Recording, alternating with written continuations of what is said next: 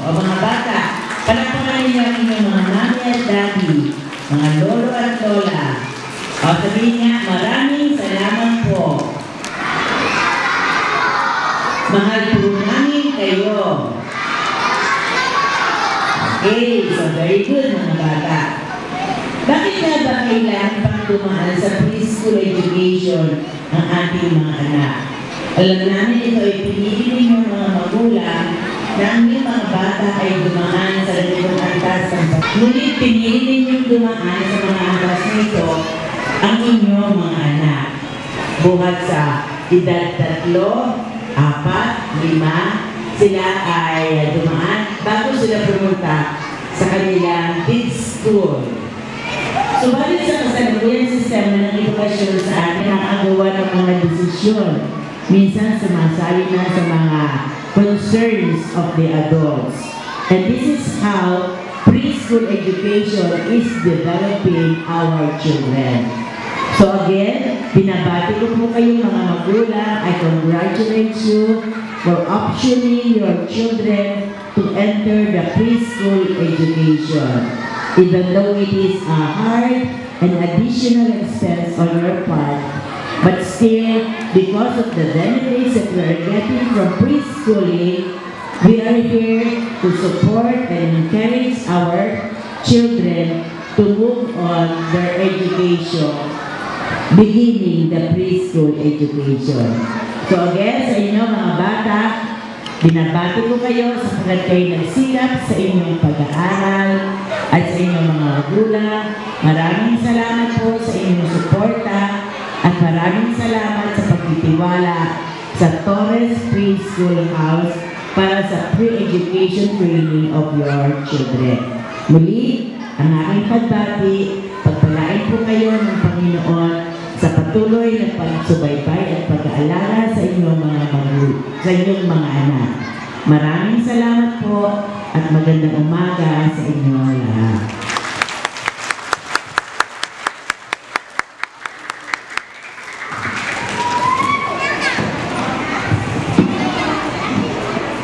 Okay, thank you, Ma'am Guillermo. Napakaganda nung sinabi ni Ma'am sa pagpapaliwanag niya why parents need to enroll their children in preschool.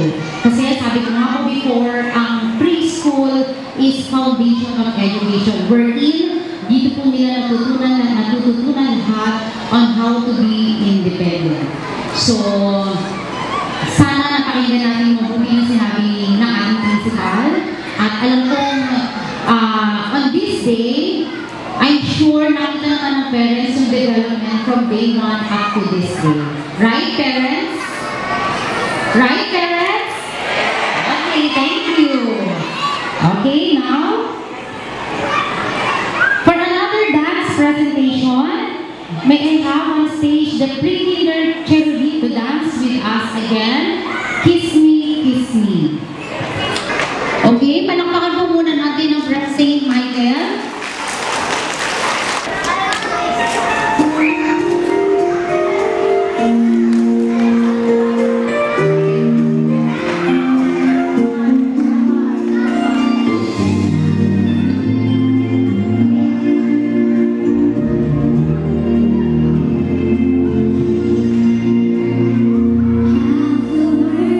Sweet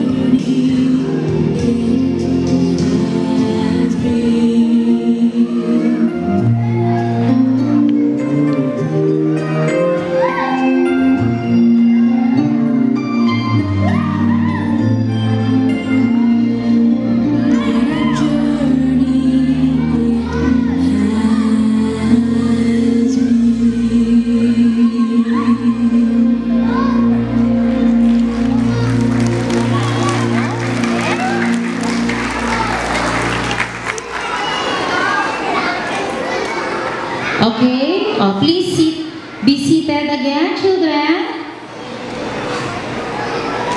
And let's listen up for the presentation and confirmation of graduates.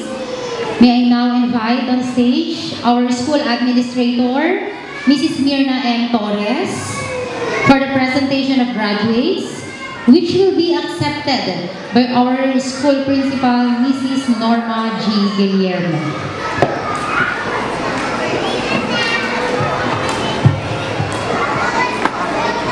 Okay, children, please sit down and listen to me.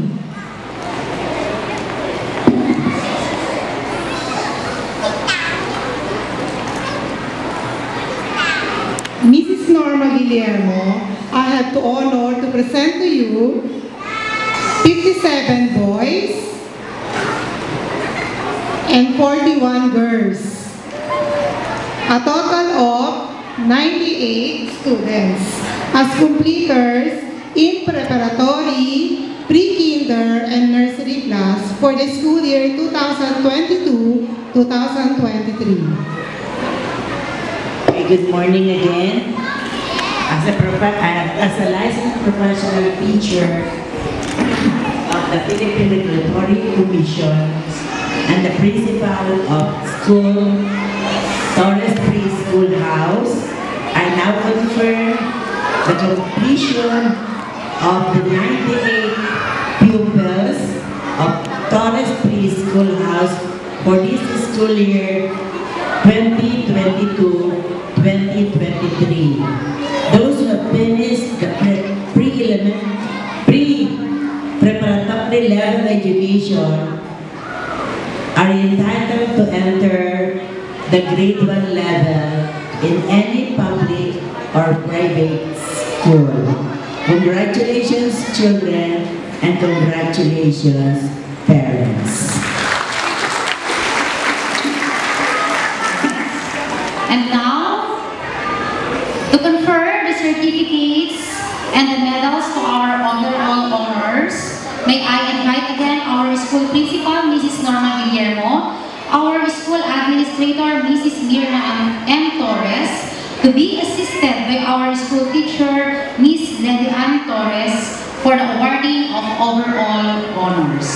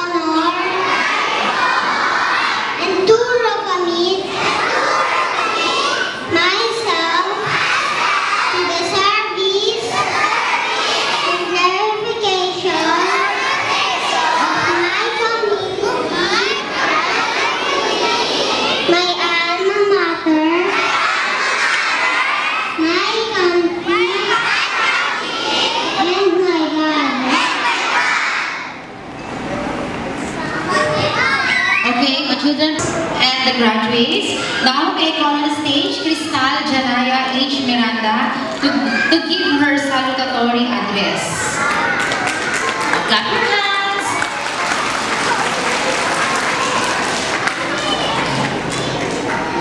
Good morning, teachers, parents, and schoolmates.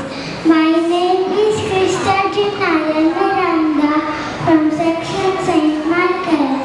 I would like to say thank you to everyone who has been supporting me on my journey as a kindergarten student. To my classmates that became my friends as well, thank you to making school joyful and fun. I hope to see you all again on our next school journey. And lastly, I would like to say thank you to my family, my mama and papa for guiding me as well. And providing me everything that I need in school. To my aunts and kuyas who support and believe that I do well in school. Today, we are gathered here to celebrate this milestone. Our dreams in the future. Thank you, everyone, and the congratulations to us. Thank you.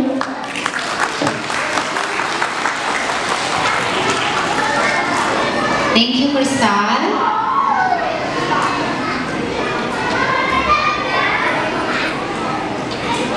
And now, to show her appreciation and gratitude, reminisce some memories and express her deep fervor to all that has inspired in achieving her goal, may I have on the stage Eliana Audrey and Paciente,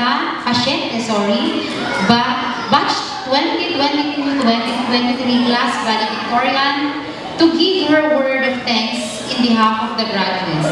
Let us give her a warm round of applause. Palakpakan natin sa ating Dear parents, teachers, and fellow graduates, ladies and gentlemen, good morning. Today calls for the celebration for this very important milestone, our graduation.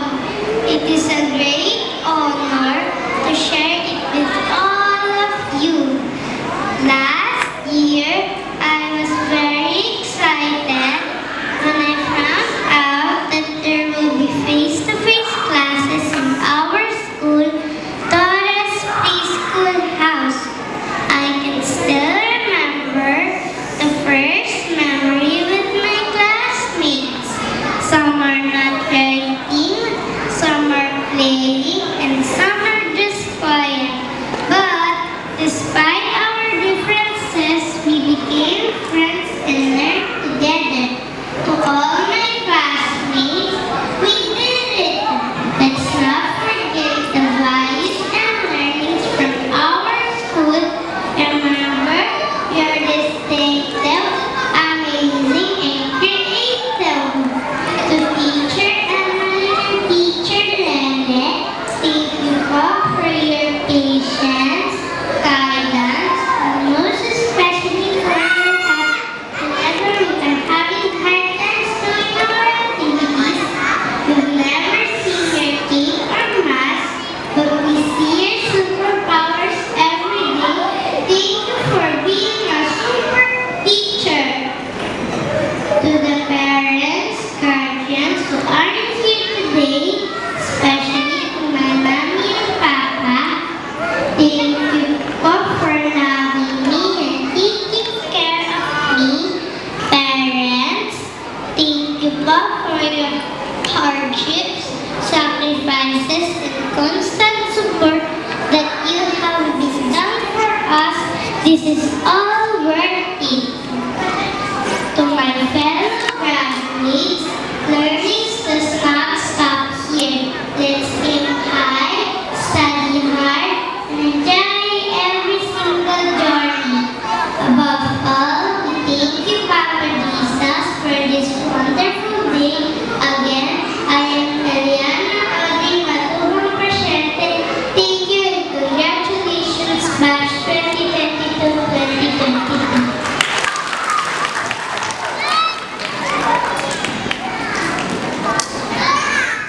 Congratulations again, Audrey.